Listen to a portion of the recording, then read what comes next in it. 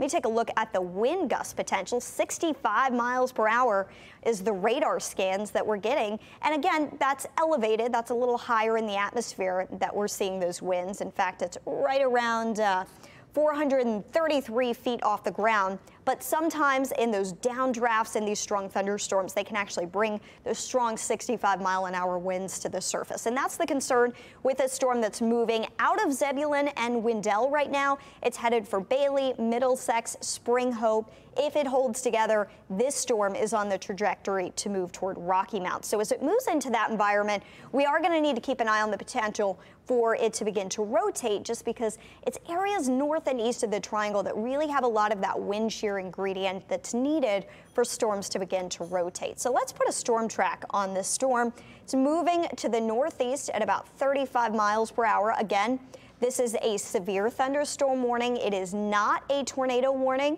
but it's moving it into an environment where it could begin to rotate. And that's why I really want to go ahead and put a storm track on it and give you an early heads up, especially because much of our area is under a tornado watch this afternoon. Southside Park, we expect the storm to arrive right around 4:08 p.m.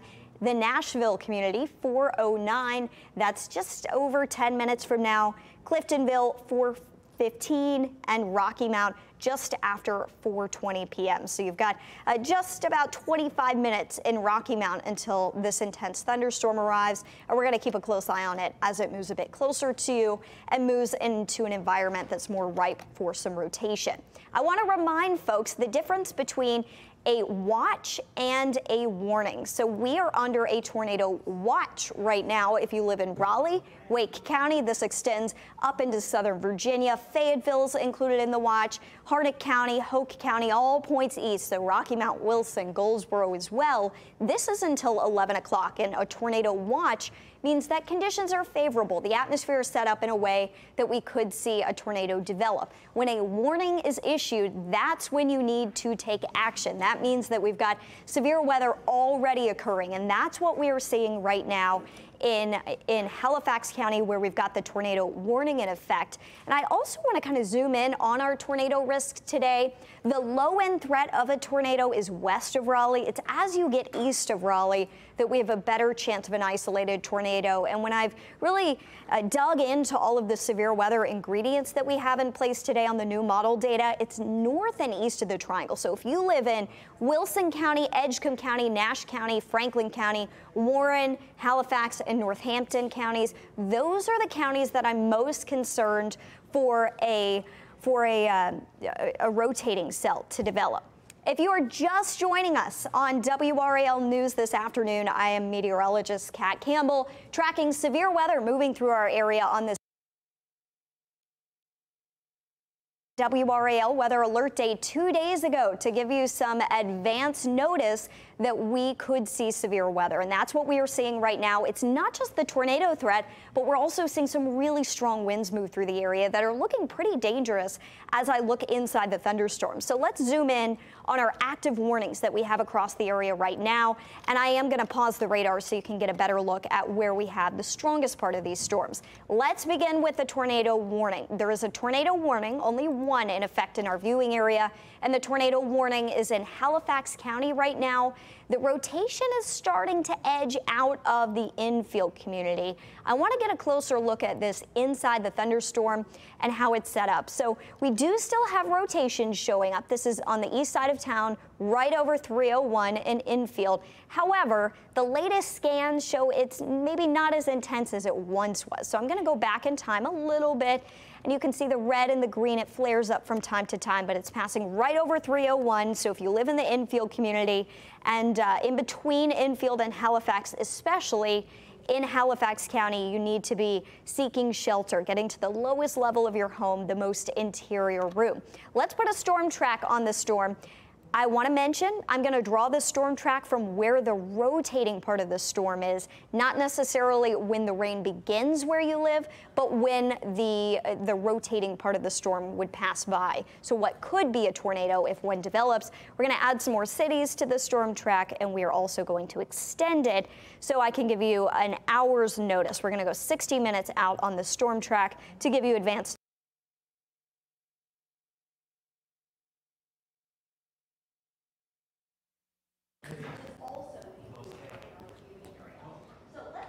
1, 2, 3. At the storm track, Crowell's Crossroad right around 4:13, so 12 minutes from now the rotation should arrive. Tillery 4:25, you've got about 25 minutes to seek shelter. Go ahead, gather your pets, make sure you get your kids. You can grab a bike helmet if they have one and bring that with you into your basement or your closet, the most interior room in your house. Put as many walls between you and the outside as you can if you're on the storm track list. Spring Hill right around 4:30 is when the rotation should arrive. Boone's Crossroads 4:43, Bryantown 4:47, and Rich Square 4:58 if we see this storm hold together. So that goes out about an hour from now on our storm track here. And I do also want to zoom in on this new radar scan that we just got in. And let's go ahead and put some numbers on this so you can get an idea of how strong the winds are. So we've got about 40-mile-an-hour winds moving away from the radar right now and about 20-mile-an-hour winds moving toward the radar. So when you combine that, you've got about 60-mile-an-hour winds rotating, and that's our concern. That's why we're concerned about a tornado potentially developing. At this point, we don't have any ground truth from the National Weather Service. I did just get an update from them that I'm reading right now, but we are watching each scan very closely to see if we see any debris show up perhaps. And then I also just got an update. I want to move to the other severe thunderstorm warning that we're watching. So we've got the tornado warning and the severe thunderstorm warning right now in Halifax County. I want to zoom in on this severe thunderstorm warning. We're going to put the lightning on it really quick. A lot of lightning showing up. Sometimes that can tell us whether or not a storm is ramping up. But the new update that just came out from the National Weather Service with this cell that's moving into Nash County right now shows the potential for even stronger winds and even larger hail. So this is a big update for folks that are in Nash County. There is the threat of 70-mile-an-hour winds. Remember, just about 5 to 10 minutes ago, if you were with us here on WRAL, I was showing you the radar scans that were showing 65-mile-an-hour winds and then also that hail potential. So on the hail potential that we're seeing right now, it would probably be closer to an inch or less given the latest radar scan. 1-inch hail showing up on the radar. I'm going to clear that lightning off so it's not quite as cluttered.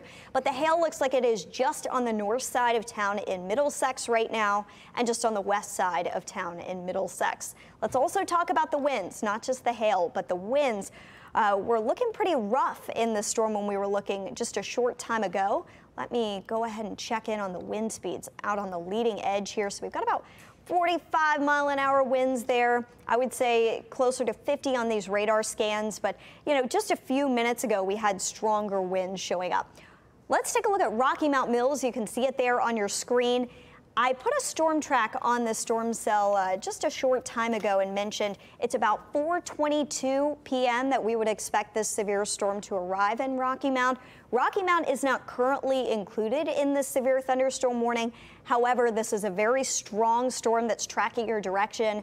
I want to give you ample time to prepare if you live in Rocky Mount, especially because as these storms continue to move to the north and east and move away from the triangle, they're moving into an environment where we've got a bit more energy. We've got a bit more wind shear. Those are the ingredients that you need for these supercell storms to develop and strengthen. And that's one of the concerns, is that we could eventually begin to see a bit more rotation in this cell. I'm still not seeing any alarming rotation in this storm in Nash County right now, which is great news. However, 70-mile-an-hour wind potential is no joke. You really need to be getting indoors if you can. It's going to be a really rough drive on Highway 64 in Nash County. You've got some strong winds, and it's about to get pretty rough right along I-95 for folks that are traveling. It is a very busy holiday travel day, and the downpours, 70-mile-an-hour winds, and the potential for some small hail. It's not going to make for a fun drive. So if you are able to, if you're in Rocky Mount, maybe traveling along I-95, you could be listening to us on Mix 101.5.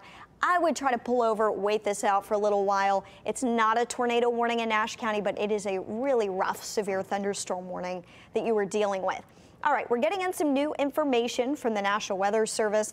I'm keeping an eye on this new information that comes in. We're hearing from emergency management in Halifax County that they have very strong winds, very poor visibility in the area of rotation north of Infield, but they haven't received any damage reports just yet. This is from somebody who's in the exact location of the storm. So we thank you to Halifax County Emergency Management for communicating that with us. So they're saying they don't have any damage reports yet. However, the storm is certainly still packing a punch. And given that it's in the northeastern part of our viewing area, I really prefer to look at this through a radar in Virginia. That gives us a little bit better view of the storm. And the new scan that I'm seeing is a little bit weaker in the rotation. So let's go back in time just a little bit here. We're going to go back in time about 30 minutes since this warning was issued, right around 3:45. So you can see how bright the reds and the greens were as it approached the infield community. Over time, we've seen it kind of flare back up right over Highway 301 and then die down a little bit as it continues to move to the northeast. However, there is still rotation in this storm. The tornado warning for Halifax County will go until 4:30 p.m. We just had a new polygon pop on here on the radar. Let's switch over to the dual Doppler 5000 radar right now. I want to mention this. Rocky Mount, you are now under a severe thunderstorm warning. This will go until 4:45. We were just talking about folks in Rocky Mount. This is a pretty intense thunderstorm that's headed your way. The new severe thunderstorm warning continues to show the potential for 70-mile-an-hour winds. And folks, that's significant because typically a severe thunderstorm warning is issued when winds could gust up to 60 miles per hour. So this is a tier up. This is worse than your typical severe thunderstorm warning. The National Weather Service is saying 70-mile-an-hour winds possible as this storm tracks toward Red Oak, Rocky Mount, some very populated areas right along I-95 on a very busy holiday travel day. The severe thunderstorm warning also includes the potential for some 1-inch diameter hail. So that's about the size of a quarter, the coin a quarter. So just a heads up, it's hail, it's strong winds. It's going to be a pretty rough drive along I-95 in Nash County. There's not rotation in this storm, and I do want to confirm that with you. I'll look inside the storm with you on air. I'm not seeing any green show up. It is all red there. This is looking even more inside the storm, so still no rotation in that storm, which is good news. However, 70-mile-an-hour winds are still pretty rough. So the severe thunderstorm warning that was just issued goes until 4:45. This storm is moving to the northeast at about 35 miles per hour. I do want to put a storm track on this for you since we just got this information in. It's a pretty rough looking severe thunderstorm warning. And we're going to add some more towns to this as well. All right. So Langley Crossroads, the storm is overhead right now. Dorches, 4:13. You've got about 4 minutes from now. Easenburg, 5 minutes from now. Winstead Crossroads, 4:15. Cliftonville, 4:15. So again, about 15 minutes from now. The Windmere Mobile Home Community, 4:16. Ashbrook, 4:17. Gold Rock, 4:19. And I'm going to get an updated time for you folks in Rocky Mount. Last we checked, it was right around 4:22. The storm slowed down a little bit, so it's 4:25, but still pretty close in terms of the timing there. Let's clear this off. And with the threat of 70-mile-an-hour winds, I am also concerned about the threat of power outages. So I want to mention this. Go ahead and charge your devices, folks.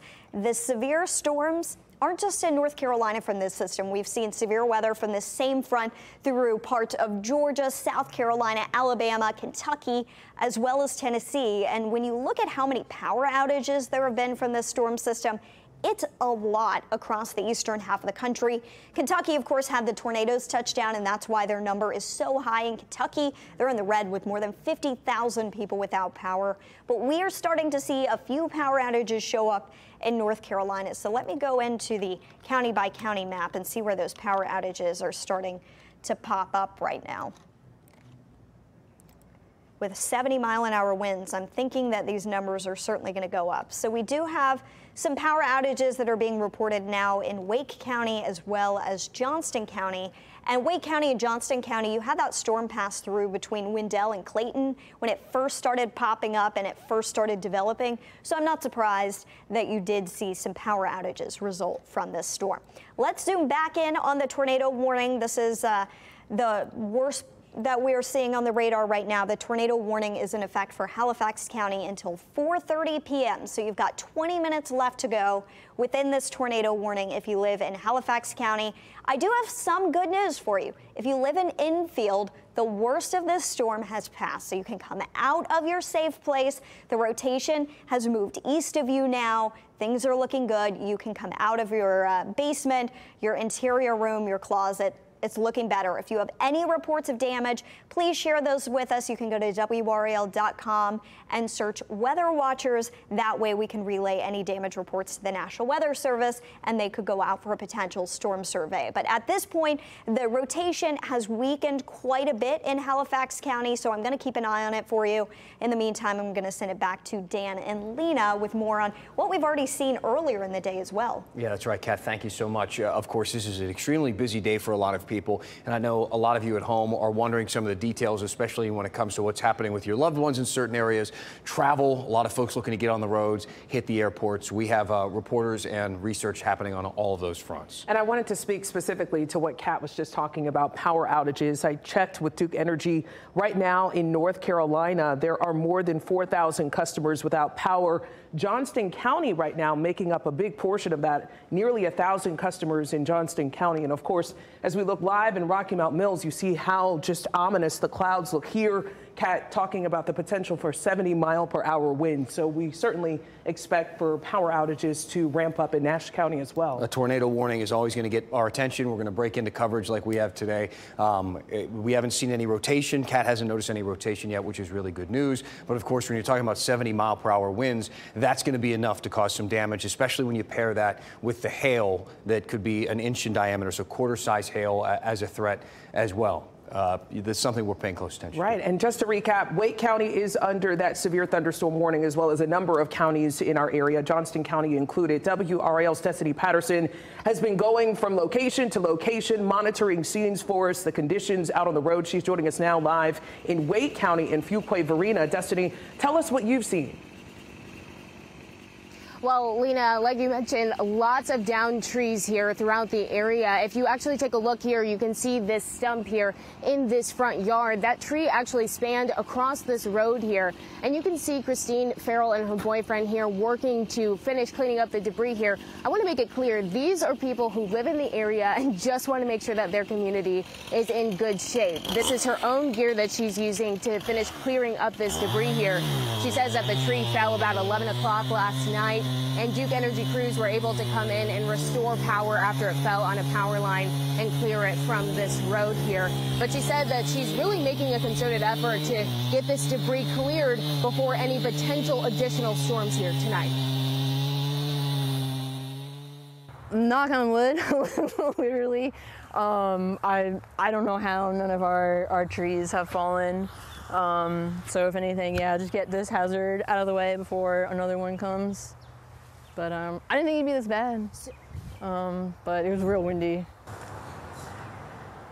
So at the beginning of the shot, I showed you this stump here. Even further on the property, there's another stump. Farrell says that another storm brought that tree down, and she helped clear that one as well. So going into tonight, she says that she's hoping that they're not as badly hit tonight as they were yesterday. Lena, Dan? Oh, what a mess. I know walking around my neighborhood in Raleigh, there was this massive tree that had come down. Destiny, thank you. Fortunately, it went down in the other direction, not toward the homes, toward the woods, but still thinking about how saturated the grounds already are, and we're dealing with another round of severe weather. Yeah, and our meteorologist saw this coming. Of course, we knew today was going to be a WRAL Weather Alert day, the possibility for severe storms. We've seen the storms kind of tearing across the country, causing a lot of havoc. It's been just terrible for so many communities, and here we are hoping to get through tonight with maybe some minimal damage. Meteorologist Kat Campbell continuing to track this weather as it moves through these communities, Kat. And we have some new severe thunderstorm warnings to tell you about. The good news is that they are severe thunderstorm warnings, and we don't have any new tornado warnings to tell you about. However, we are still concerned with these. We're talking the potential for 70-mile-an-hour wind gusts, so that's an exceptionally strong severe thunderstorm warning that we're watching, and that severe storm's headed right for Rocky Mount. So Rocky Mount, you are included in the severe thunderstorm warning capable of producing 70-mile-an-hour winds. And the severe thunderstorm warning in Rocky Mount goes until about 4:45. I am just getting new information. We have a new tornado warning in from the National Weather Service. This one is for parts of Edgecombe County as well as Halifax County. So this is a continuation of the previous tornado warning. This is in effect until 5 o'clock. I had mentioned right when we came on the air with you about 45 minutes ago that I was concerned with potentially, Scotland Neck down the road seeing this storm arrive. And essentially what the National Weather Service has done is extended the tornado warning, now including Scotland Neck and a small sliver of Edgecombe County. This is north of Tarboro and north of Rocky Mount. So Tarboro, Rocky Mount, you are not included in the new tornado warning. We have a lot of warnings here on the map. So what I want to do is actually clear it up just a little bit so you can see a little bit better. All the yellow, that's severe thunderstorm warnings, and all of the red, those are tornado warnings. So let's go ahead and clear off the severe thunderstorm warnings for just a minute so you can get a better view of the tornado warning. The tornado warning is in effect until 5 p.m. So we've got about 45 minutes to go with this tornado warning, and we're concerned with Scotland Neck. You're right in the path of where this storm is going to be headed. A heads up there. We now have the rotation that's crossed east of I-95 and east of Highway 301, which is good news given that those are heavily trafficked areas. This storm that's capable of producing a tornado is moving to the east at about 20 miles per hour. So let's take a look here at the storm track on this. And again, I'm doing the storm track from where the rotation is and not necessarily when the rain will begin where you live. So it's moving to the east at about